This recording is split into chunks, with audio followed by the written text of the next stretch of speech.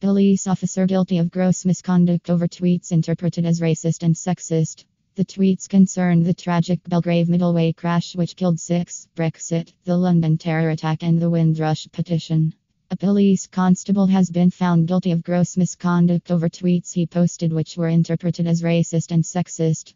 That of one Edward Pitt would have been dismissed over the tweets had he not already resigned ahead of his misconduct hearing on Wednesday, November 20th. The married constable, who had 12 years of service with West Midlands Police before quitting over the allegations, made comments on politically charged topics within the news using his personal Twitter.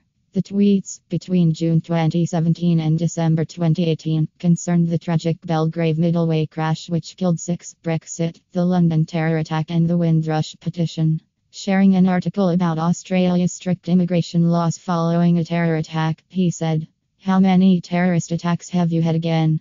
We can gladly swap governments if you like." He shared an article which said the Belgrave Middleway crash driver had been demonized for being Asian and commented, "For F*** sake, not because of anything else, no." In another tweet he posted that the government were prioritizing investigating far-right anti-Islam activist Tommy Robinson instead of probing extremists. The misconduct hearing heard how he had posted about the Windrush petition, retweeting Lenny Henry to say, "Firstly, sign the ding."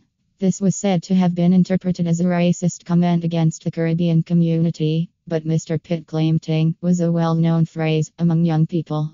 He also commented on a video of a camel being slaughtered with machetes during the Muslim festival of Eid, with the phrase, "Religion of peace." A tweet concerning US rapper Nicki Minaj was posted too, but Mr. Pitt says it had been intended to be tongue-in-cheek with his wife.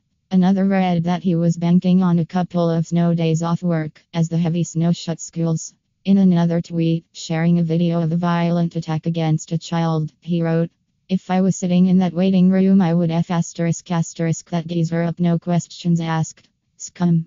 But he said he would never act on it, the hearing heard. Responding to this tweet, Mr. Walsh, prosecuting, said, "This certainly gives the impression that you approve of the use of violence in certain situations."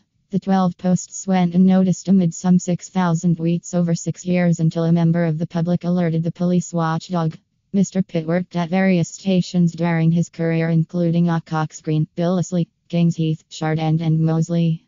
3 tweets were said to have been posted while on duty, however PC Pitt contested this, saying he had been on a break. Mr. Pitt accepted that the tweets were all made from his account and sent by him, admitting he was regretful of what he had posted.